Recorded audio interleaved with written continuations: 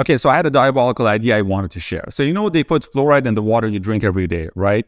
Yeah, they've named it like one of the top 10 greatest public health achievements ever. The whole idea started when most of the children from the Pikes Peak region had what they called the Colorado brown stain on their teeth.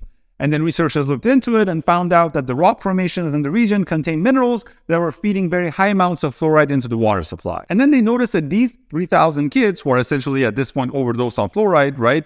They don't have a lot of cavities compared to other kids. Then they did more research, of course, and they decided to add a safe amount of fluoride to the water supplies all over the US. I did a bunch of research yesterday, and there are obviously studies against it saying that it makes you drop a few IQ points. I didn't love the format of those studies, and my ultimate conclusion was that, yeah, it's working well. What really makes me okay with it is that some water supplies already have fluoride in them naturally.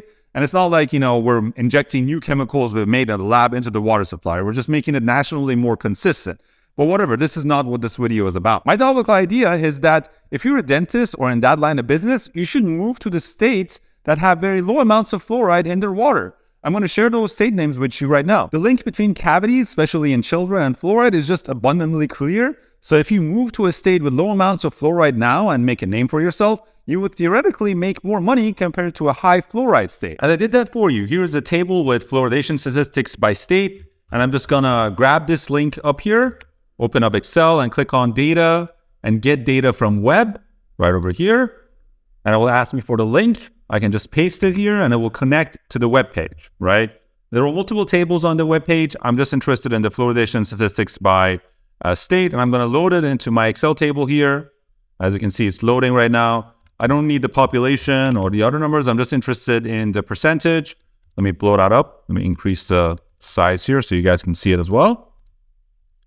Yeah, and here it is. And I'm going to rank it based on the lowest fluoridation percentage to the highest in terms of population. And there it is. You can see I convert it to percentages as well. Go to home, and then there's a percentage button here. Increase the decimals. So 8.8% for Hawaii. As you can see, the lowest state in terms of fluoridation percentage of the population that are drinking fluoridated water is Hawaii, and then it's New Jersey, Oregon, Montana. And if you go all the way down, you can see that District of Columbia and Washington, D.C. basically is at 100%. So all the people in Columbia and District of Columbia are drinking fluoridated water. I can see Virginia is at 9,000%, and I think that's just a data error in the table here. If I look up Virginia, yeah, Virginia is at 96.3, so that's why they should have put a percentage here, and they're just gonna, I guess, miss a percentage, so that's fine. So that's interesting, yeah. So as you can see, Hawaii was the one that had the highest. I just thought this was a fun idea. Do your own research before you actually move. Like, you also have to look into the amount of doctors in these locations and maybe tooth decay history as well. And yeah, and everybody else, like and follow for non-useless content.